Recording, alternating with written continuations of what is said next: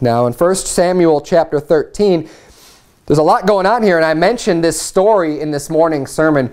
And I don't know if you've noticed, but lately, oftentimes is the case on Sundays, the sermons that I preach on Sunday night are very closely associated with the sermons that I preach on Sunday morning, and they tend to complement each other. Even though they're different sermons, and tonight's sermon is different than what I preached this morning, but they have a tendency to complement each other. And even this story is, it's interesting because the direction I'm going to go with this story is not the direction that the whole story is taking. But I mentioned this about serving God and having zeal according to knowledge. And I mentioned this event with Saul when he offered up the burnt offering unto the Lord. And he wanted to do what was right, but he didn't do what was right because it wasn't his job to do it. This is that very story. And we see when Samuel comes, yeah, he comes a little bit late, but Saul was in the transgression, and Saul ends up paying for that of not doing things exactly the way that God has commanded and God has laid out for him to do. We see that in this story. And what I'm preaching on tonight is actually about King David. And look down, if you would, at verse 13 when Samuel is rebuking Saul.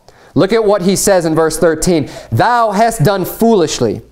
Thou hast not kept the commandment of the Lord thy God, which he commanded thee. For now would the Lord have established thy kingdom upon Israel forever. He's saying, look, if you would have just hearkened unto God's commandment, not broken his commandments, not did this, and taken upon yourself to offer the sacrifice, which is only for the priest to do, not for you, the king, a man of Benjamin, but someone who's of the Levites, to offer up this sacrifice unto God, if you could have just waited and did what you were supposed to do, your kingdom would have been established forever. But because you didn't have respect unto the commandment of the Lord, he's saying it's, you're losing that spot. You're not going to be king anymore. Look at what he says in verse 14. But now thy kingdom shall not continue. The Lord hath sought him a man after his own heart. And the Lord hath commanded him to be captain over his people, because thou hast not kept that which the Lord commanded thee. And see, one of the problems with Saul was his heart. Because he gets rebuked here. He's also rebuked with the witch. He does things wrong, yet he does not want to admit when he's done wrong. He's saying, I didn't do anything wrong. Just like when he was told to destroy all of the enemy. And, Samuel comes back. He's saying, and Saul's like, well, I did everything God told me to do. And he's like, well, what means is bleeding in my ears? Why do I hear these sheep? Why do I hear these animals that you've taken back as spoil from the battle that you were supposed to have destroyed everything? And Saul just continues on his defiance and is trying to justify his own sin. And saying, no, I did everything right. I did what, God told me to go destroy the people. I did that. Oh, but the people, they took of this. But it's for God. It's offer up a sacrifice unto God. And he makes all these excuses for himself. That's Saul. Well, I'm not going to be preaching on Saul tonight. But that's why the kingdom was removed from him. God removed, this position that he had and took away these blessings that he could have had because he didn't obey God.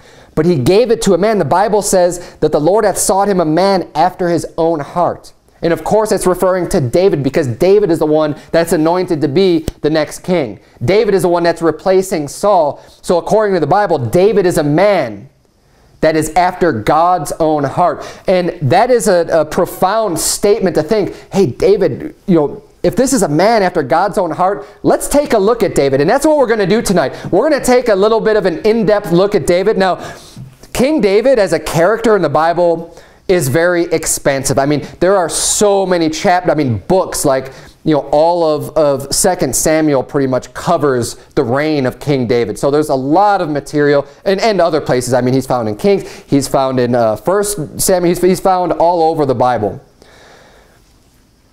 But we're going to just take some highlights of these attributes, the positive attributes, the positive characteristics of King David, because the Bible's saying he's a man after God's own heart. So if you want to know a little bit about God's heart, hey, he ordained David as a man after God's own heart.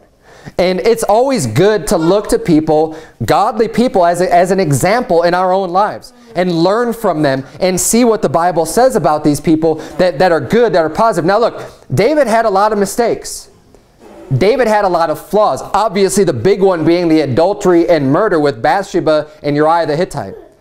And there's no doubt about that. But just because he had, and it's a grievous sin, and it's not to downplay that sin at all. But overall, when we look at King David, he has a very positive light in the Bible.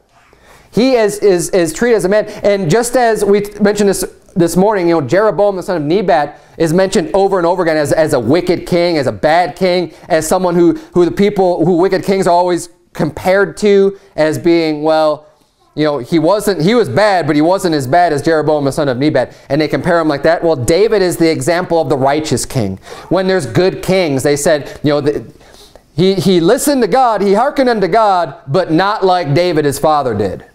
He was kind of setting this standard of being a righteous, godly king. And it's because of David's sake that the whole kingdom completely wasn't taken away from Solomon. Because David was good, because David did what was right, and God had respect unto the life of David and the works and the things that he did for him.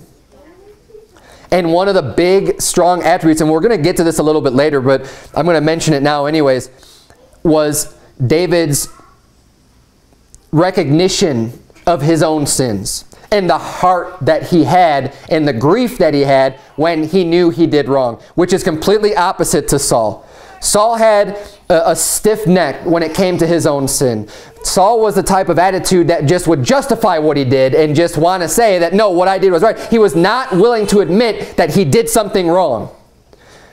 And this is something that frustrates God. And you can understand why it would. Anyone who's had children and you rebuke your child, you tell them, no, what you did was wrong. And they come up with all these excuses and they try to explain, well, no, you don't get it, Dad. You don't understand. You know, I did this because of this. And look, no, you did wrong. And they just don't want to accept and just say, instead of just saying, I'm sorry, I did wrong, and just admitting it and trying to move forward and say, you know what, next time I'll handle it differently because apparently I did what was wrong. That's the right way to deal with things. And that's the way that David, we'll see over and over again, deals with things in his life when he has sin. He goes and entreats God and begs God, says, God, I'm sorry. You know, I won't do this again. I don't know what I was thinking. I was foolish, God. You know, and has that type of a heart, a soft, humble heart, as opposed to, well, God, look, I mean, I had to do this. I mean, you weren't here, and the Philistines were going to come down, and they were going to fight us, and you know, the people are all running away, and they're getting scared. And what am I going to do? I need to entreat God. And he's just making excuses and justifying his sin when there's no justification for it. He just needs to admit what he did was wrong. And David has that attribute. And as a father, you don't want your child trying to explain away all the reasons why they did all this stuff. Look, it doesn't matter. When you do wrong, you do wrong. I know there's reasons for doing wrong. Everybody's got a reason for doing wrong. Everybody does. It doesn't make it okay. Turn, if you would, to 1 Chronicles chapter 28. Go a little bit forward. We're in 1 Samuel. Go past 1 and 2 Kings to 1 Chronicles chapter 28. We're going to spend a little bit of time in 1 Chronicles 28. We're going to see some pretty key attributes of King David. King David is who we're looking at tonight. We're trying to glean some learning and use David, the good attributes of David, as an example of how we should be, and so that we can try to be men after God's own heart. We can possess this type of an attribute. Because I don't know about you, but that is a huge compliment to say that you're a man after God's own heart.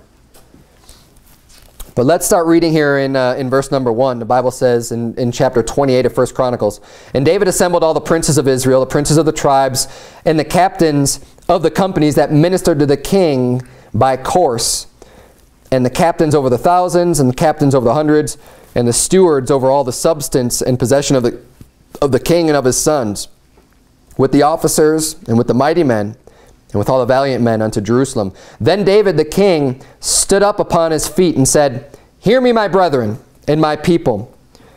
As for me, I had in mine heart to build an house of rest for the ark of the covenant of the Lord, and for the footstool of our God, and made ready for the building. One of the things that was in David's heart was to build the temple for God.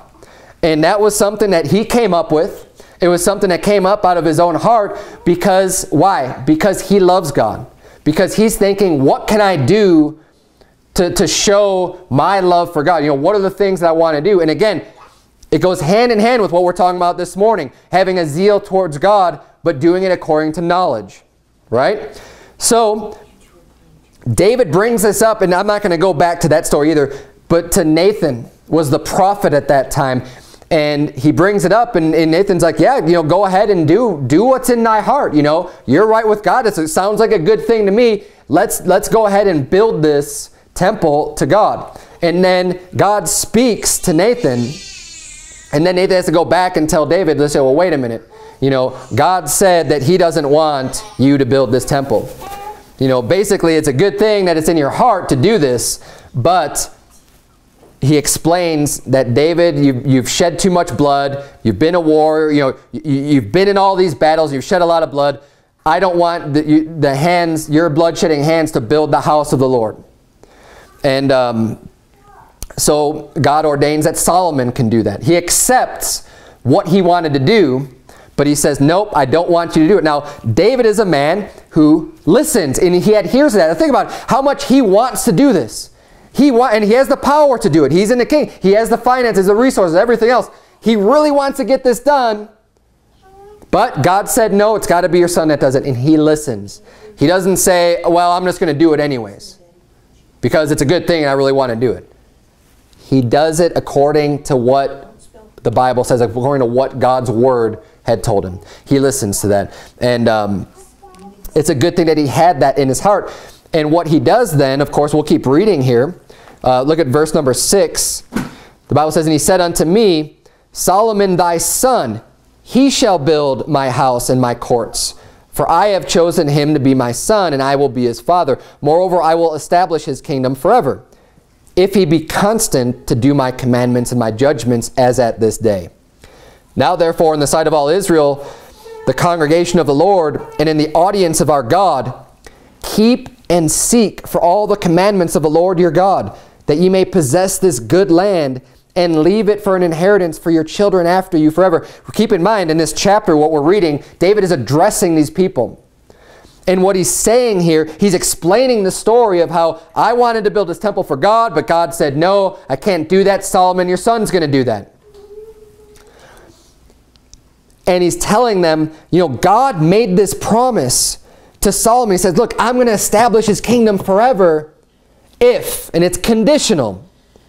It's conditional that the kingdom will be established if he be constant to do my commandments and my judgments as at this day. The way it's going right now, great. If he could continue this, and you know what? He does it for a while.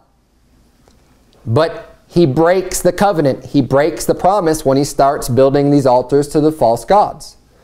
And that's when the kingdom is taken away. And it's just like today, you know, people think that, oh, you know, the Hebrews or the children of Israel have all this right to the land because God gave it to them. No, look, these things are all conditional. God gave them that land conditionally to keep his commands and to look and seek the Lord. And when they don't seek the Lord, he's going to remove them from the land and take them away. Look, the people that are there today that call themselves children of Israel, they're not believing on the Lord Jesus Christ. They are not seeking to the Lord God. If they don't have the Son, they don't have the Father. So that land does not belong to them. It's not theirs. They're not seeking God. Maybe if they were to seek him, then God could bring them into that land. But it has nothing to do right now with them. That you can't just force them back into the land. If you do, it's not of God. It's not God doing it. But anyways, I don't want to get off on that rabbit trail. We're looking here. David is admonishing him, saying, look, keep and seek for all the commandments of the Lord your God. Verse 9. And thou, Solomon, my son, know thou the God of thy father, and serve him with a perfect heart and with a willing mind. David is giving good advice here unto his son. He's saying, you need to serve God. Serve God with a willing mind. Be ready to serve God. Do it with your own will. Serve him because you want to serve him. And with a perfect heart. It says, for the Lord searcheth all hearts, and understandeth all the imaginations of the thoughts. He's saying, don't do it, don't do it in hypocrisy. Don't put on a show. Do it, serve God from your heart. Serve God with a ready mind. Be ready. God knows your thoughts. God knows the intent of your heart. You can't trick God, so just do it legit. Do it right. Serve God with your heart. He says, if thou seek him, he will be found of thee. If you look for God, look, he will be found. He'll make himself known unto you. But if thou forsake him, he will cast thee off forever. And you don't want that to happen. He's saying, don't let God, don't cast him off. If you don't forsake the Lord, because he'll cast you off. Let's jump down to verse number 11. Then David gave to Solomon his son the pattern of the porch and of the houses thereof, and of the treasuries thereof, and of the upper chambers. And basically, I'm not going to read through all this, but it keeps on saying how he gives him the pattern of all that he had by the Spirit. It says he gives him the courses of the priests and Levites. Basically, he spells out everything that his son needs to do. He gives him the blueprints. He gives him the plans and saying, this is the way the rooms are to be set up. This is the way that the candlesticks and the bowls and all the work for the service of the Lord is to be made. This is what needs to be done. These are the people that, this is going to be their jobs. Because you remember there's a shift now. Now that they're building a temple. Previously, there was the tabernacle. And the tabernacle was mobile. And Moses had ordained, the Levites' job was to set up and to take down that tabernacle. And inside of the tabernacle, of course, they had the Ark of the Covenant. They had the inside of the Ark, they had the 10 Commandments that were written in stone. They had Aaron's rod that budded. They had the manna. They had these artifacts that they were keeping inside that Ark. But it was all in the tabernacle. And the tabernacle was set up and pulled down when the children of Israel were wandering about in the wilderness. And then it stayed there until, they still had the tabernacle until until David decided that he wanted to build a temple. So the temple was built in Jerusalem. And God said, just like he did with the tabernacle, God was very specific in saying, okay, if you're going to do this, if you want to do this, this is the way it's going to be done. And he spells it all out. We're not going to go through all that, but he spells it all out. So what David's doing, because this was in his heart, he wasn't just faking it. This is a lot of work to go through. David still does as much work as he possibly can, even though he's not allowed to do it. He's not allowed to do the actual project. So what he does is saying, okay, well, I'm going to make it ready for my son to do. And this is a good concept to understand when you have children, that hopefully your children can do more for God and do more works than you were able to do yourself. David had sin in his life. David had other baggage. David was a warrior that had blood on his hands. He wasn't able to do some of these things. God wasn't allowing him to do certain things with his life, but his son could. Maybe you've done things in your life that have held you back from being able to serve God in certain capacities, but your children haven't. And as a parent, what you need to be able to do is to be able to provide everything that your children need to the best of your ability. That's why, as we were going over our announcements earlier, I'm trying to equip you to be the best soul winners that you possibly can be. So as the pastor, as the one that's supposed to be shepherding this flock and guiding and leading, I'm going to do everything in my capacity to try to make things as easy for you to get done and to do all that I can for you to make you become successful. It's the same thing that David is doing here for Solomon. He's saying, I don't want this to be difficult because I really want this to get done. I really want a whole bunch of souls to get saved in this town, so I am going to do whatever it takes, as much as I can, to get other people prepared to help me in this work, to go out and do this. David wants this temple to get built so bad. He's saying, I'm going to do as much as I possibly can in order to make this job easier for Solomon. And he gives him his instruction. He says, look, this is the way it's to be done. Here's the blueprints. Here's the people that are going to help you out. Here's the way God wants everything to be done. I've already accumulated the gold that you're going to need. I've already accumulated the silver that you're going to need for all these things. Here's, all the materials that you need. Look, it's all right here. You just need to put it together and do it. You don't need to go out and search it out and find it and delay the building and everything else because you have more work to do. David put in his time and effort to make sure that it gets done. Jump down to verse number 20 or verse number 19. David, because he goes through all this stuff about all the things that he's gotten ready for him. It says, "All this saith David, the Lord made me understand in writing by his hand upon me, even all the works of this pattern." He's saying, this is exactly what God showed me. This is what God told me it was going to look like. And he gives that to Solomon. Look at verse 20. "And David said to Solomon his son, Be strong and of good courage, and do it. Fear not, nor be dismayed, for the Lord God, even my God, will be with thee. He will not fail thee, nor forsake thee, until thou hast finished all the work for the service of the house of the Lord." Not only does King David get the physical materials ready, but he's encouraging and edifying his son and trying to build him up and strengthen him and saying, look, be strong and do it and don't be afraid. Look, God's going to be with you. You can do this great job. You can do this task. You can do it. I know you can do it. God's with you. He won't fail you.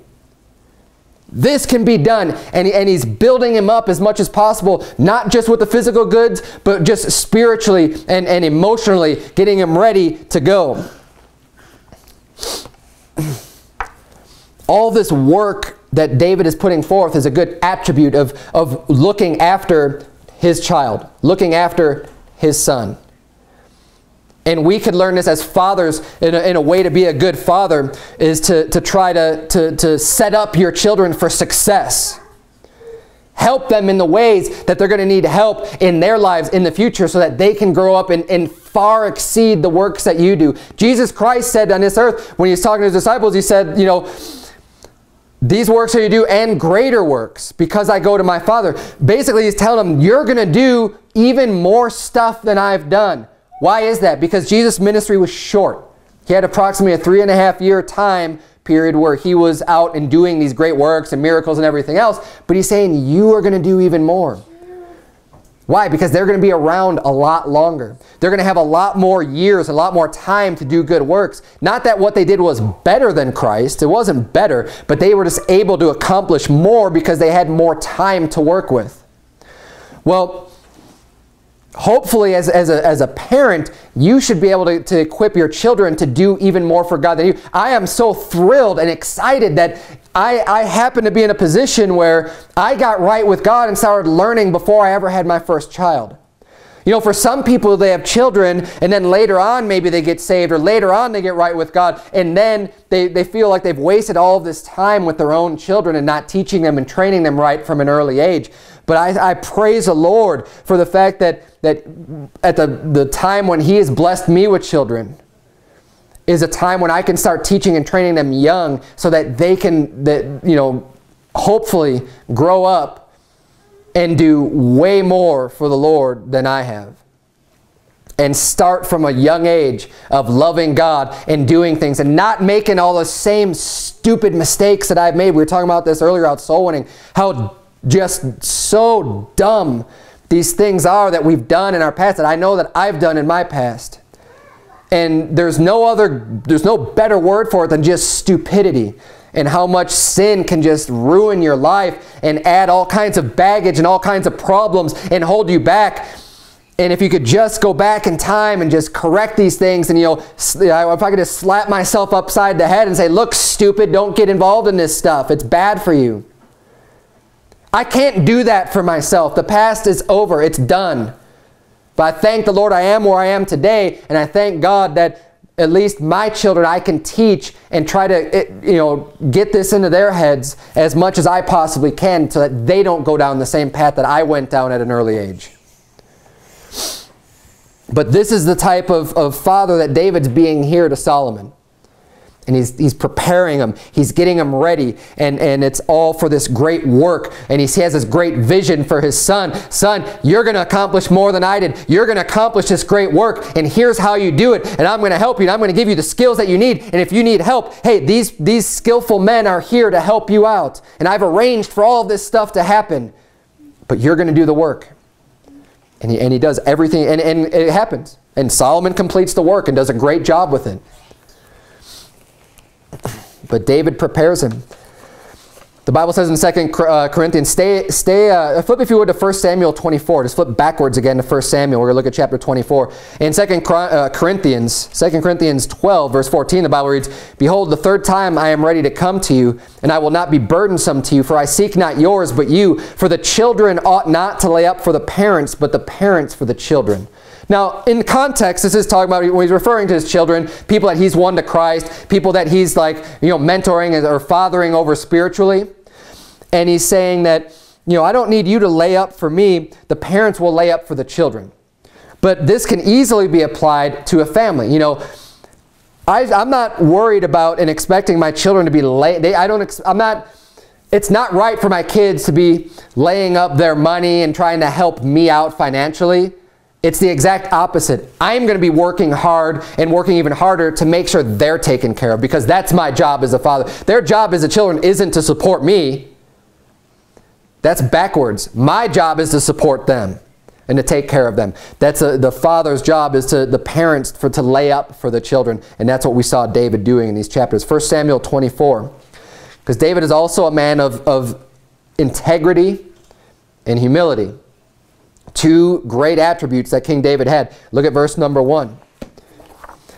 "And it came to pass when Saul was returned from following the Philistines, that it was told him, saying, Behold, David is in the wilderness of En-Gedi. Then Saul took 3,000 chosen men out of all Israel, and went to seek David and his men upon the rocks of the wild goats. And he came to the sheepcotes by the way, where was a cave. And Saul went in to cover his feet. And David and his men remained in the sides of the cave. And the men of David said unto him, Behold, the day of which the Lord said unto thee, Behold, I will deliver thine enemy into thine hand, that thou mayest do to him as it shall seem good unto thee. Then David arose and cut off the skirt of Saul's robe privily. And it came to pass afterward that David's heart smote him, because he had cut off Saul's skirt." Now, what's happening here is Saul is chasing after King David. Well, he's not king at this time. Saul is the king at this time, and he's chasing after David. Saul is threatened by David, because Saul already knows, he's been told that the kingdom is being taken away from him, and it's going to be given unto a man that's better than him, that's a man after God's own heart, which is King David. He knows that David's going to be king after Saul. He knows it, and he's out to try to destroy him. And what happens now is, David's on the run, and he's got his men with him, and he's always trying to stay like one step ahead of Saul. And they get holed up in this cave in the mountain, and they're hiding in this cave. And Saul and his company come up, and Saul basically goes into this cave where they're hiding to use the bathroom. So the Bible says he covers his feet. He's dropping his drawers basically to have privacy and to relieve himself. And so what David does, his buddies with him are like, he's here, God's delivered him in your hand. You couldn't ask for a better situation than this. It's dark. He doesn't know we're here. You can go and you can easily just take him out. God has given him into your hand to do this. So David goes over and he just cuts a little piece. Now it says this skirt. It's talking about the lower portion of his garment. That's all a skirt is. It doesn't have to be, today we think of the word skirt and you automatically assume a woman's piece of clothing, that's a skirt that goes from the waist down. A skirt, literally, and you can look it up even in the dictionary, it'll tell you, of course it can refer to that article of clothing that we know today as a skirt, but literally a skirt is just the skirt of a garment. The skirt of a clothing is the lower portion.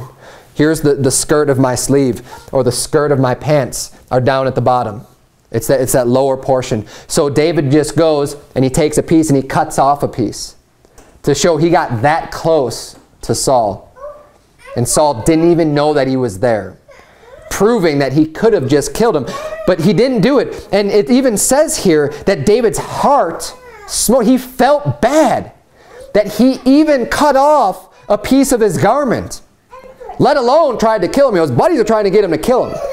He wouldn't do it. Look at what it says in verse 6. And he said unto his men, The Lord forbid that I should do this thing unto my master, the Lord's anointed, to stretch forth mine hand against him, seeing he is the anointed of the Lord. David has integrity. David cares more about what God thinks and what God has done than he cares about even his own life, his own safety, or what his friends are going to think or say to him. He cares more about doing right in God's eyes. And so much that even in his heart he felt bad for not even hurting him, but just taking off a piece of garment and saying, look, God anointed Saul to be king. God chose Saul. Saul was anointed with oil to be the king of Israel. And he's saying basically, who am I now to just take his life and step in his place and take that kingdom when God has anointed him? He's saying, God anointed him. I'm going to let God deal with him. David knew that what David was doing was right, that he wasn't doing anything against Saul, that his heart was right, and that Saul was out to kill him for no reason at all, for no good reason. And Saul had no justification for doing what he's doing. David knew all of this. He could have used that as an excuse to say, well, I had to kill him. But he didn't. Because he had integrity, because he cared about the word of the Lord, which is another reason why he's considered a man after God's own heart. Because he actually cares what God says. Now look, again, I know David had faults. I know he had flaws. I know he was a sinner and did bad things. But overall, we see this as part of his character. He did stumble and fall really bad. But this is overall a part of his character. We see this over and over again. Verse 7, so David stayed his servants with these words and suffered them not to rise against Saul. But Saul rose up out of the cave and went on his way. So basically when David told him, you know, this is God's anointed, we can't do this, they were content and they said, okay, you know, they kept quiet. Then it says in verse 8, David also arose afterward and went out of the cave and cried after Saul. So Saul goes his way and they leave. You know, he did his business and he's out of there. He had no idea that David and his men are in that cave. So after a little bit, David comes out and then he cries after Saul. He said, hey, Saul! Saying, my lord the king. And when Saul looked behind him, David stooped with his face to the earth and bowed himself. So here we have Saul. He's hunting David down to kill him. David has an opportunity to kill him, doesn't take it. Saul turns around. What does he do? He gets down on his hands and his knees and puts his face down. Humility. It's the Lord's anointed. And he calls him his master. You know, David's the servant. Verse 9. And David said to Saul, wherefore hearest thou men's words, saying, behold, David seeketh thy hurt. He said, why are you listening to these people that are lying about me? Why are you listening to these people? Verse 10, behold, this day thine eyes have seen how that the Lord had delivered thee today into mine hand in the cave, and some bade me kill thee. But mine eyes spared thee. And I said, I will not put forth mine hand against my Lord, for he is the Lord's anointed. And you see what he says? He says, you know, my buddies were telling me to kill you, but I spared you. There's, again, more of the merciful attributes of King David also.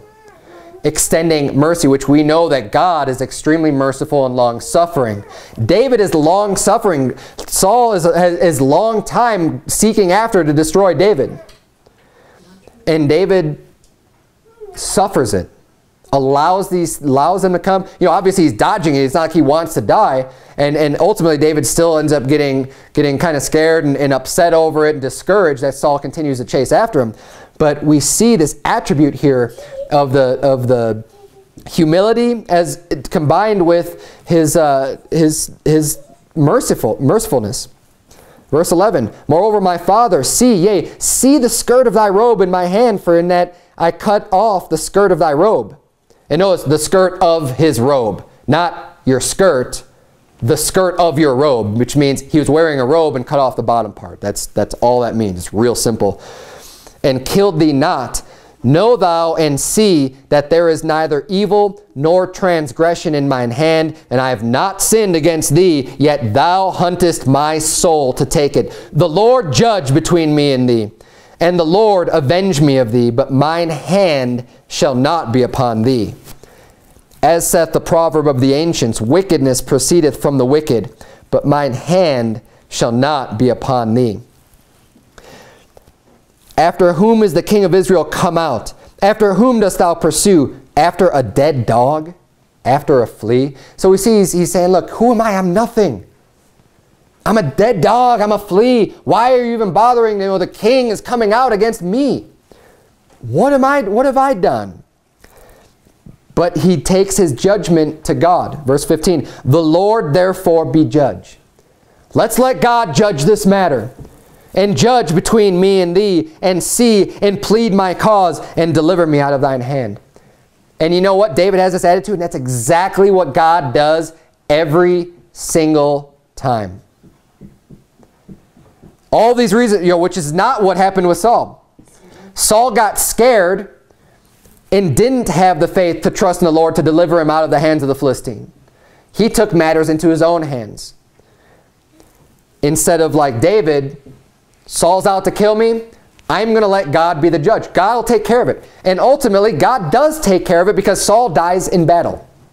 I mean, Saul takes his own life, but when the Philistines come in battle and he's losing the battle and they were going to kill him anyways, he ends up taking his own life. God took care of that. David didn't have to do any of this stuff. He didn't have to take matters in his own hands because God took care of it. And that's exactly what David was allowing to happen.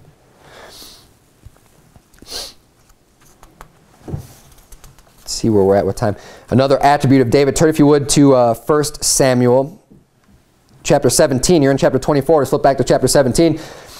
David was a fighter. He was a great warrior. And you know, he was a man's man. And this is something with men today, as you know, this metrosexual movement seems to be getting bigger, and guys seem to think it's cool that they act more effeminate and more like girls, and girls act more like guys, and it's just this bizarre merging of the sexes. And it's wicked and it's wrong. David wasn't like that at all. We're looking at David to be an example, a man after God's own heart.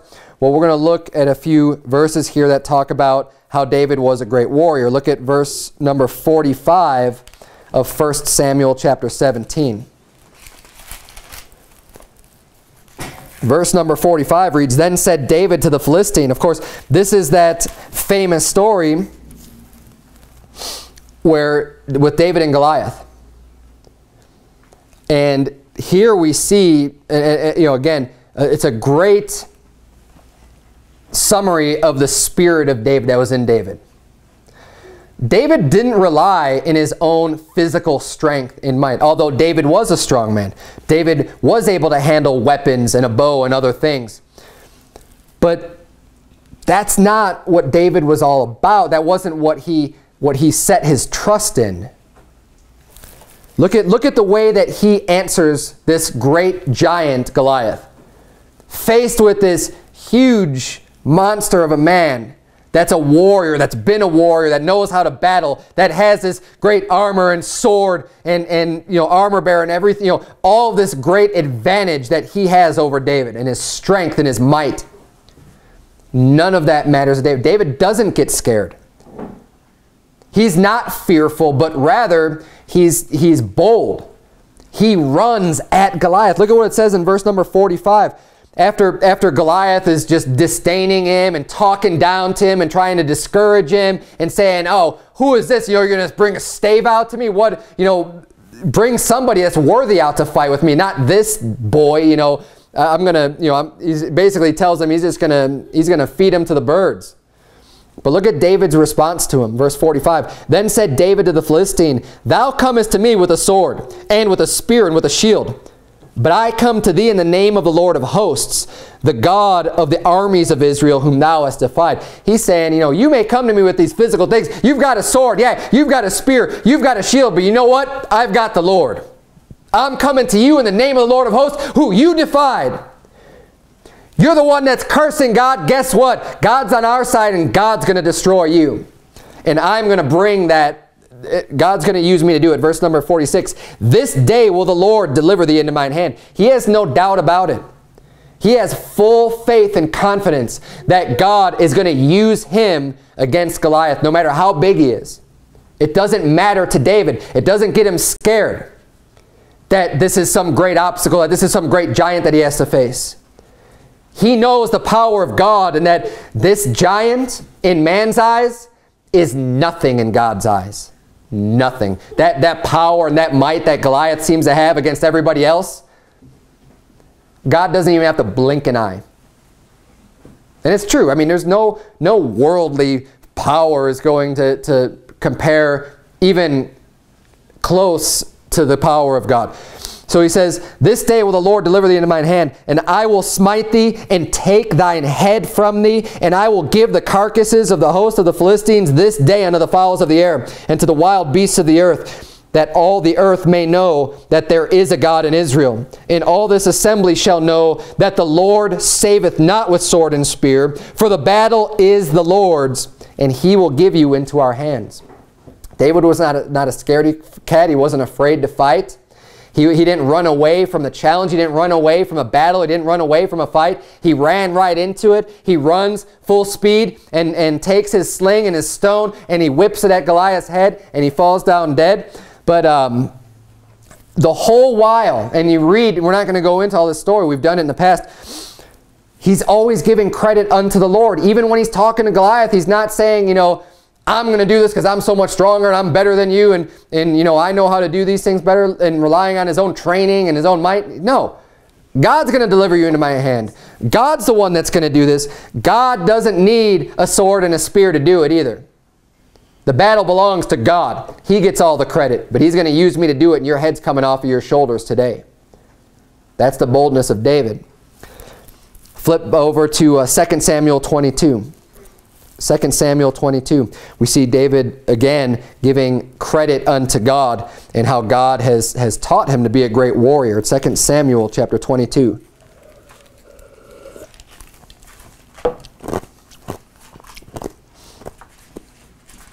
He has a bold fighting spirit.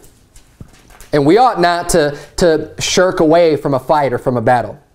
We ought to be able to have the boldness as long as we know God is on our side. I mean, again, if you're doing what's right, you're not just getting off in all kinds of sin and stuff, and then you have this battle, this Goliath that faces you. Well, I wouldn't have boldness if I was in a position where I don't think God's with me.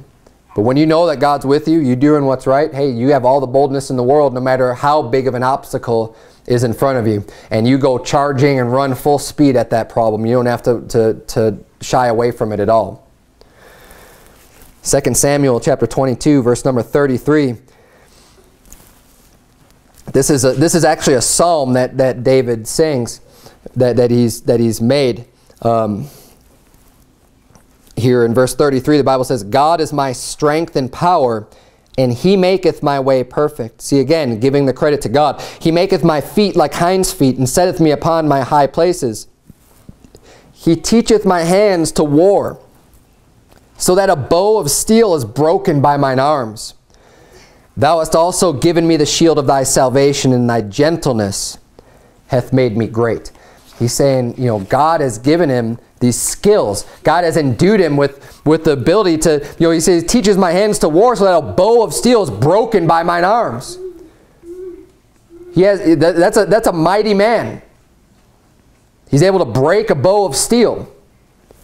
But again, he's given the credit unto God. He said, God's taught me how to war. God's kept me alive. God's kept me through all this stuff. And then not only do I have these physical attributes and the strength that God's given me, he says, but thy gentleness hath made me great. God's gentleness.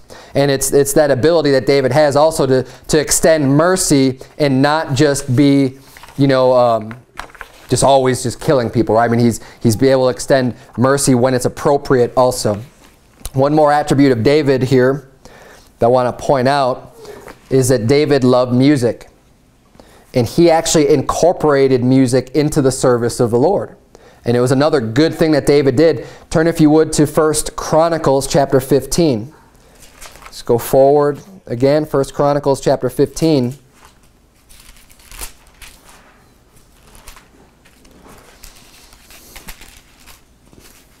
And notice how we're going between Samuel and Kings and Chronicles, because this, you know, David as a character is a pretty major character in the Bible. We're only touching on some of the highlights of these attributes of David being a man after God's own heart.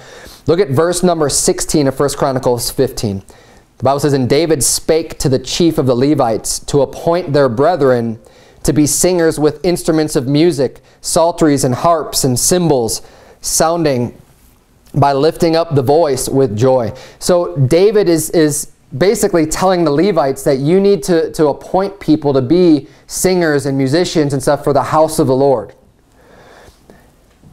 Prior to that, as I mentioned, when there was just the tabernacle, the Levites were all given jobs in the service of taking down and setting up and all of the different attributes of the tabernacle. Well, now with a temple, you don't have to do setting down and taking up. It's all there.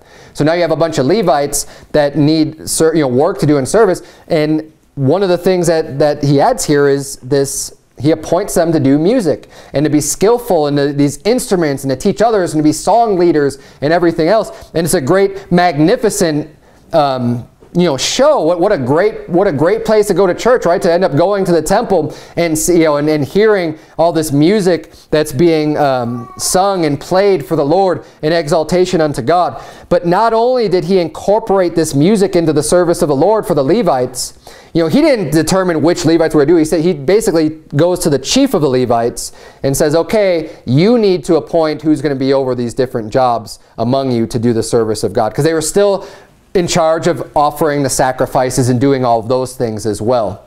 But now he's saying, you've got this job in order to provide this music. He even made instruments. Okay, I don't know if you knew that. King David actually made instruments to be used in the service of the Lord.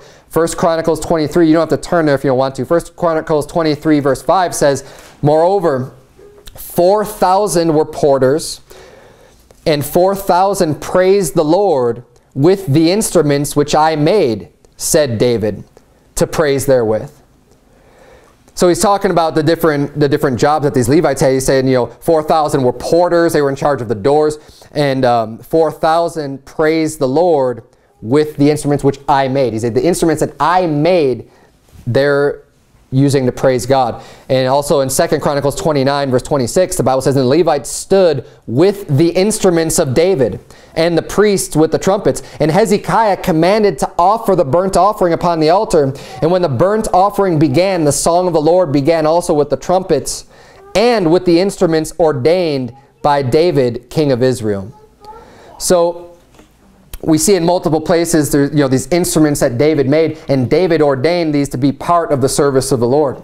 And it's because he loved music. And honestly, I love music quite a bit. And this is something that's a great attribute, that David loved God so much that he was thinking of ways and trying, he had this great zeal to serve God, and was doing anything that he could to just glorify and magnify God the best that he could. Glorifying God through the temple, which is why, the whole temple being overlaid with gold and really ornate and beautiful, and having these people able to play these instruments skillfully and sing and make great sounds unto God and rejoice and be happy and praise and exalt God.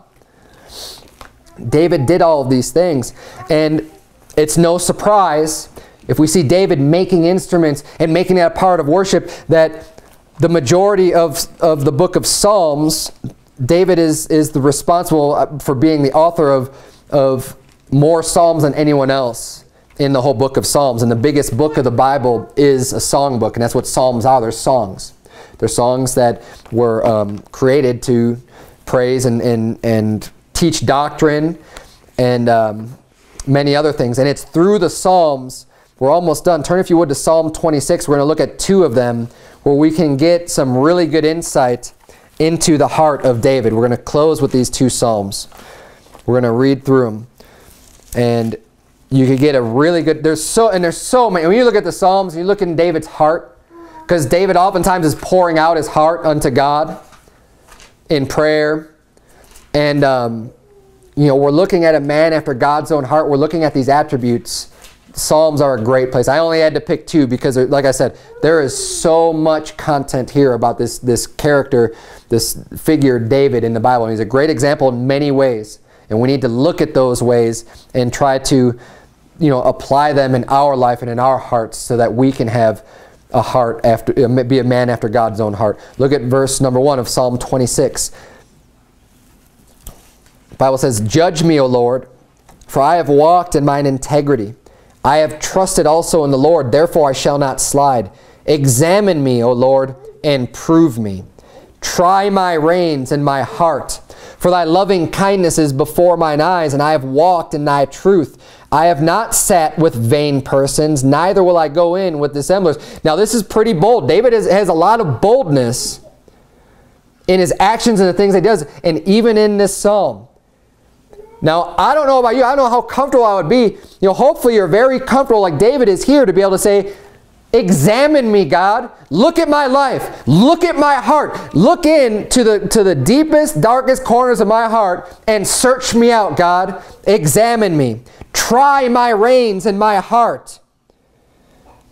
For thy loving kindness is before mine eyes, and I have walked in thy truth. He's saying, I'm doing what's right, God. Search me out. Look at my heart. I am doing what you want me to do. And he's saying, I haven't sat with the vain persons. I'm not going to go with the dissemblers and the people who are trying to cause trouble. He says in verse 5, I have hated the congregation of evildoers and will not sit with the wicked. He says, I don't have anything to do with those wicked people. God, I'm doing what's right. Verse 6, I will wash mine hands in innocency, so will I compass thine altar, O Lord, that I may publish with the voice of thanksgiving and tell of all thy wondrous works.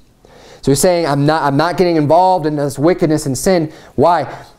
So that I can publish with the voice of thanksgiving. So that I can express and tell other people of your wondrous works. Tell other people about you and how great you are, God. Lord, I have loved the habitation of thy house and the place where thine honor dwelleth. Talking about how he loves church. He loves going to be among the congregation. He loves going to the house of the Lord. Gather not my soul with sinners, nor my life with bloody men, in whose hands is mischief, and their right hand is full of bribes. But as for me, I will walk in mine integrity. Redeem me and be merciful unto me. My foot standeth in an even place. In the congregations will I bless the Lord. A little insight into David's character there and his integrity. And he does have integrity. That's something that people seem to be losing by the second these days, is having integrity. Being someone who does what you say and say what you do. Turn, if you would, to Psalm 51. It's the last place we're going to turn. Last one we're going to look at. And we're going to see a little bit of David's repentant heart. Honestly, if you could get nothing else down from the sermon, look at Psalm 51 and remember this psalm and apply it when you catch yourself doing something wrong, doing things that you shouldn't be doing, and have this type of an attitude. Have this type of a repentant heart. I can feel this psalm. There have been times when I've done wrong, when I've done things that were wicked in my past, that this psalm really stands out and means a lot to me because of the extreme grief and sorrow that can come along when you do something against God. And this psalm, it says in the heading under Psalm 51, it says, a psalm of David when Nathan the prophet came unto him after he had gone into Bathsheba. This is what was in David's heart. You know, remember at first, David was kind of ignoring his sin and not dealing with it, and you know, had this attitude when Nathan the prophet came to him and he tells him about that he makes up that story about the rich man and taking that poor family's lamb and killing it. You know, David's like, well, kill that lamb. And when Nathan confronts him and says, you're that man. You've done wickedly. David, at that point, does not try to justify his sin. He's broken and contrite and humbles himself. And we're going to read this psalm that came as a result of that confrontation. And this is the attitude that we ought to have when we get ourselves in sin, or when you get rebuked, or when there's preaching that hits on your sin. Not to have a stiff neck, but have a heart and an attitude that we see in this psalm. Look at verse number 1. Have mercy upon me, O God, according to thy loving kindness. According unto the multitude of thy tender mercies, blot out my transgressions. Wash me thoroughly from mine iniquity, and cleanse me from my sin. For I acknowledge my transgressions, and my sin is ever before me. Against thee, thee only have I sinned and done this evil in thy sight, that thou mightest be justified when thou speakest, and be clear when thou judgest. Behold, I was shapen in iniquity, and in sin did my mother conceive me. Behold, thou desirest truth in the inward parts, and in the hidden part thou shalt make me to know wisdom. Purge me with hyssop, and I shall be clean. Wash me, and I shall be whiter than snow. Make me to hear joy and gladness, that the bones which thou hast broken may rejoice. Hide thy face from my sins, and blot out all mine iniquities. Create in me a clean heart, O God, and renew a right spirit within me. He's begging God and going to God and saying, look, God, I acknowledge my sin. God, clean me, wash me up. I don't want to be dirty. I don't want to be defiled with this sin anymore. I want to do what's right. I want to move forward, dear God. Please help me and wash out all of these sins. Wash out. Renew a right spirit within me. Give me that new heart to serve you again. Help me not to be just brought down with this sin and having a hard, stony heart. God, renew it. Clean me up. Wash me up and help me to get back up on my feet. Verse 11, cast me not away from thy presence, and take not thy Holy Spirit from me. Restore unto me the joy of thy salvation, and uphold me with thy free spirit. Then will I teach transgressors thy ways, and sinners shall be converted unto thee. He has a heart here he's worried about, and he knows when you get involved in this in serious sin like this, you're not going to be used of God to be able to go out and win people to Christ. If you have problems getting people saved, you know, do your own self-check. Do I have some major sin in my life that God's just not using me for because I'm being stubborn or I'm being rebellious and I'm not confessing and forsaking my sin to God? That God's just not able to use me because I'm going out as an unclean vessel, because I'm going out with someone who doesn't have the power of the Spirit upon me. When David says here, cast me not away from thy presence and take not thy Holy Spirit from me, he's not talking about being saved. He's not talking about the indwelling of the Holy Spirit, because that wasn't even given yet in the Old Testament. We see God's Spirit coming upon people, which is God's Spirit in power, which is the reason why Samson was able to do his great works, because the Spirit of the Lord came upon him and he was able to do these great things. The Spirit of the Lord came upon many people and they were able to do these great feats and they had this great power of God. And David's saying, don't take that Spirit from me, because God had blessed David and had given him that great Spirit upon him to do great works. He wasn't talking about his salvation. That's why he said, restore unto me the joy of thy salvation. You're not very joyful when you get involved in these great sins.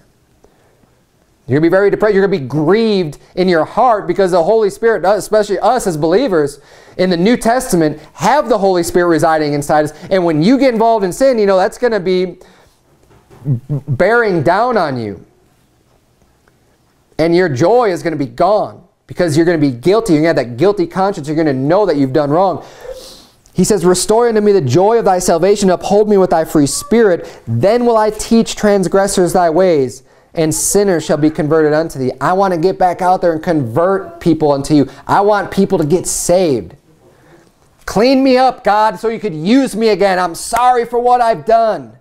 This is the attitude that we all ought to have. Verse 14, deliver me from blood guiltiness, O God, thou God of my salvation, and my tongue shall sing aloud of thy righteousness.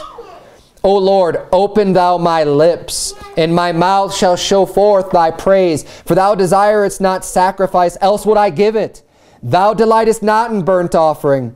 The sacrifices of God are a broken spirit, a broken and a contrite heart, O God, thou wilt not despise. He's saying, look, Lord, I know that me just bringing some burnt offering to you isn't just going to make you happy. He says, what you really want is the broken spirit. You want that contrite heart. You want me to be broken down, to change my ways and to do what's right, because to obey is better than to sacrifice. David got this. Saul didn't get this point. Saul thought that, doing the sacrifices was better. No, obedience is better. God wants you changing your ways. So if you, just like the Catholics, they'll go out and they'll commit all kinds of sin and fornication and drunkenness, and then they'll come in on Sunday and they'll throw money in the plate and think that that's going to appease God, because they made this sacrifice of throwing in a bunch of money into the plate to absolve them of their sins, and it's not going to do anything for them. That's not what God's looking for. God's not looking for you to pay for those sins in that way. He's looking for you to change. He's looking for a broken heart. He's looking for a contrite spirit. That's what He really wants.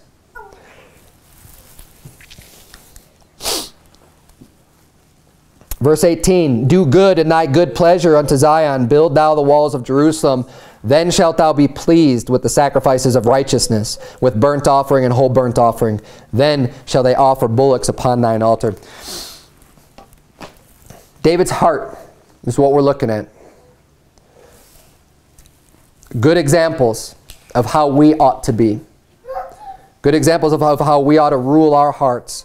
And especially having the humility, because humility is required to get right with God. In order to be broken, in order for your spirit to be contrite, you need to be humble, not thinking so highly of yourself. That is what's going to get you to have this same type of heart that David had. Let's bow our heads and have a word of prayer. Dear Heavenly Father, Lord, we thank you so much for this great example of a great man of God, King David, dear Lord.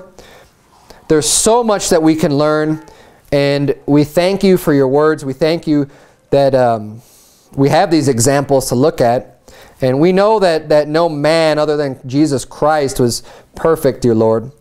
But help us to learn both from his mistakes, but also from these men's their strengths and the good things that they've done, dear Lord. Help us to lift them up as an example and somebody that we should strive to be more like. And God, I pray that you would please work in our hearts. Wash our hearts, cleanse us, dear God, and renew in us a right spirit. If we're starting to get bitter or against doing the good works, dear Lord, or whatever the case may be, Lord, help us to just move forward and to be a man like David was, a man after your own heart, dear Lord. In Jesus' name we pray. Amen.